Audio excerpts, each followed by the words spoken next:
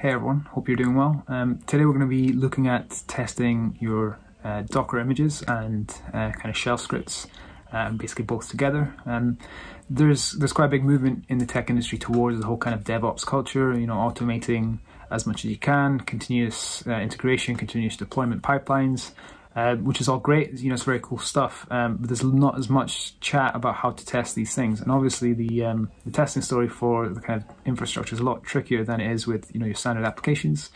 But I think there's definitely a way you can get started. There's definitely minimal tests you can do to ensure that your infrastructure is set up, or at least that your scripts are doing what you think they're doing. So that's what we're going to look at today. So hopefully this provides some sort of value. Yeah, hope you enjoy it. Cool. So first thing I'll do is I'll point you to what we're going to be using for the testing, which is this BATS core.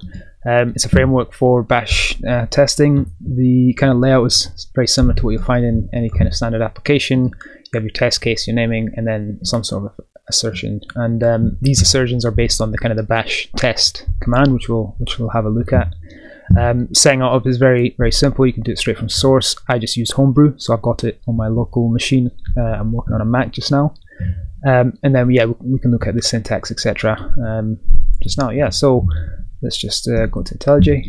Great. So I've got here a basic application. When I say that, it means absolutely nothing other than a few files that I've created for this kind of tutorial. Typically you'll find a Docker file at the root. I've commented everything out, but all this is essentially going to do is install some sort of tools. I'm just inheriting from kind of bash. Install some sort of tools. In this case, I've just chucked in Git. Doesn't really matter for this tutorial. And then it's going to copy over some defined scripts that we've got. In this case, some sort of initialize script, and it's going to run it. So I've commented it out just now, and I'll have these commented out just so we can start with the test. I'm trying to get in the habit of starting with the test and then adding in the implementation. And the initialize script as well is commented out, but all it's going to do for now is going to echo out some config into a config file at some repo in some directory, sorry, and then it's just going to echo out that it's successful. Yeah, so we're going to basically write tests for those. So I've got BATS installed locally. Just show you that. BATS, yeah, so it shows there. So that's what you kind of need to start with, and then we're going to go. So I kind of split this up into two. We've got the test that's going to actually test the initialize script. So we're going to test that in whatever environment. In this case, I'm just going to test it on my machine, but this is kind of something that your, for example, your build environment might pick up. We're just going to test that it does what it says it's going to do. Things like is that file created? Does it have the right content, etc.? Does it print out the right messages? And then we're going to have a quick test about our Docker image. So we're going to, essentially in the Docker image, we're just going to test. We've installed Git. Is it there? Does it exist? That's the kind of little test. Very simple, very small, but hopefully you can see how it can kind of grow from there. And there's been, I've seen countless of times where developers have accidentally changed a line or changed the permissions of a file, and things are broken. And sometimes if you don't have the kind of correct logging setup, etc., that can be quite tough to find off, or something that could be avoided with a few lines of tests. So hopefully this will help. So I've got a completed version on the side over here, so I'm going to be copying and pasting code again, so I don't take up too much time in the video, hopefully. And yeah, I'll be explaining it as I go along. So we're going to start off with the initialize script. Again, the scope of that script is essentially to create a config file, and let's copy this over. Essentially got three tests that I've kind of added here. So let's walk through that.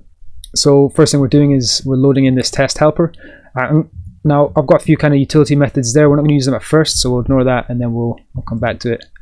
Back to initialize test, exactly. Yeah. Just creating a reference here to the initialize script. When you run BATS, it runs relative to where you are in the directory. So BATS gives you a few kind of special variables that you can use. In this case, the current the directory that the BATS file is in, and then a relative path from there to the initialize script. Very first one is just checking that it's executable. So most of the time, by default, if you create a new shell script, and let's just check the permissions on those. I do actually just ls-a, you can see that test script is not executable. So that's kind of a very basic one. Obviously, I could execute just by using shell or bash, but we don't want that. So very quick test that might save you either minutes or hours of fun, which is basically using the test keyword. So, and if I just show you the manual for this, I just bring this up. So I've just done man test. To look at test, there's two ways to write these expressions, which is test and expression, or in square brackets. This basically returns true or false based off of some sort of expression. If files exist, if if they're executable, if they are of a certain type, etc. The one that we're going to use is exists and executable. If you've got a decent IDE, so I'm using IntelliJ here, you can just autocomplete any of these. In this case, file executable, and we're just going to point it to the Initialize Script. Let me just copy and paste that in. Here we go. And it expects spaces at the start and the end, and it expects double quotes here. So that is essentially our first test. We can just run that by doing bats tests. There we go, very first test pass. It will look for all tests that are suffixed with .bats, and it will just run them. So that's how that starts. Now, at this point, I'll just point you towards the test helper. So you saw me change this from a method earlier on. This is just a way to show you that you can have functions, etc. In an external file. This is exactly the same test I'm doing there, but I'm just passing in the first parameter, and it basically, it brings them in. So we can just do that instead. That we can just reuse code. That doesn't work because I've not actually passed in the. There we go. Try that again. There we go. Yep. So that's the initial test, and then we can look at the other two tests. Again, you can get familiar with the syntax. So we're just making sure that it can create the file. So we're just running the script. Bats provide this run keyword to run scripts or commands. So we're just running the script. We're passing in a temp directory. I'll show you where that comes from in a minute. We're checking that that file exists. So this should be created inside the temp directory, and then we're checking the output of the file. Obviously, this isn't something you want to have in kind of production. You want to use environment variables. You want to hide things away, but this is just kind of for the test. Yeah, and Bats has the concept of setup and teardown, which you should be quite familiar with from application test frameworks. And all we're doing here is we're setting up the directory. This is one of those special variables that Bats provides, gives you a temp directory to work with. So we're creating a directory in there. We're just making it before each test, and then we're just removing it once the test is done. So yeah, that's exported into environment variable, which is then being used here. And the final test, it's just asserting that the status is equal to 0 and that the output is successful. So if we run these tests,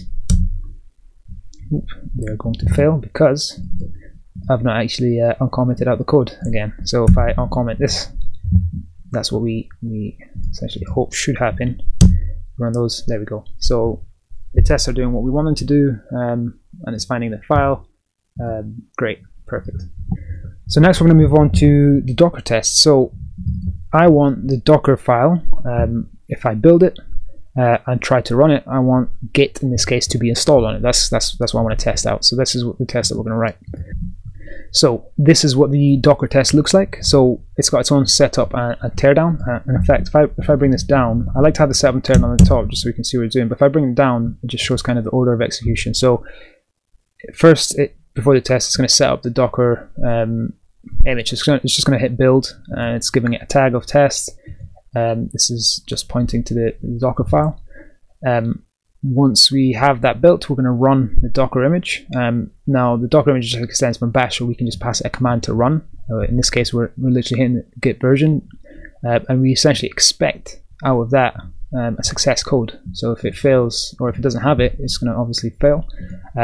You can note again, we're giving this a name, we're giving it a tag, because in the teardown we want to make sure that we remove the container and we remove the image so that we can run the tests again. If I go and uncomment this Docker file, and let's just, so we've got the Docker file like this. We're going to do it without Git just to make sure that it's kind of the tests working, but it is failing. So let's do that. You could do directly Docker bats. There we go. Get installed. We'll do a bit of work. You can see that it's failed there. If we uncomment that and we run the exact same test, There we go. So that's now all of our tests passing. That's it for this tutorial. I don't want to go into much more detail. Hopefully that's been a bit useful to you guys. Hopefully it's provided kind of a bit of insight how you can kind of see this growing. The final thing I would point you to is in the BATS core kind of website / documentation. If you go to their support section, they've got other projects that use BATS. In their GitHub repo as well, they've got their own tests which are worth looking at. But yeah, if you look at the projects using BATS, you can see a few big names. Ansible, you can see Docker, Go, GitHub, Git. So there's a few kind of big players there, and you can go in and have a look at how they're using it and how they do things. So yeah, I think that's everything for me. I hope you have a good day and hope this was useful.